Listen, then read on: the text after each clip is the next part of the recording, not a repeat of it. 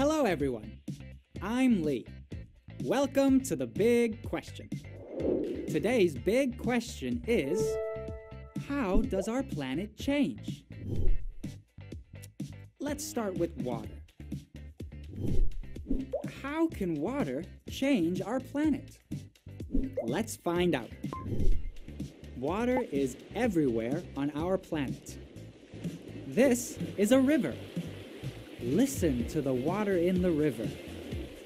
The rain is water. Do you like the sound of the rain? The lakes are water. The clouds are water. Even the snow and ice are water. There is a lot of water on our planet. Water changes our planet. Water forms rivers. Rivers carry the water to the oceans. Water forms lakes. Many fish and other animals live in lakes. The force of the waves in the ocean forms the beaches. The water crashes against the rocks and makes the sand. So the waves make beautiful beaches. It's fun to make sand castles on the beach. It's also fun to swim in the water. Do you like the beach? So, sand is just very tiny rocks. Can you believe that? It's amazing. Now, let's look at some very big rocks. Mountains. Look at these amazing mountains. Some mountains are volcanoes. Some volcanoes are active. That means that sometimes hot ash or lava starts coming out of the volcano.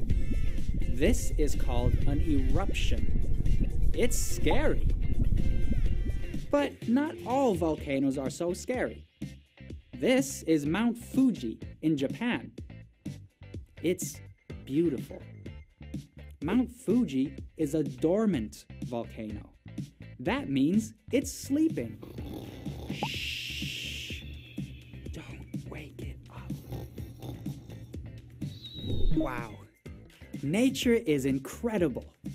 Our planet is always changing. One day, I want to climb a mountain, but a nice cool one, definitely not an active volcano. There are so many beautiful rivers, lakes, beaches, and mountains to visit. Where do you want to go?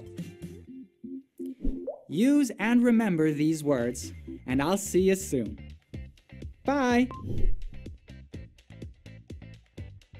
River. Rain. Lake. Beach. Mountain. Volcano.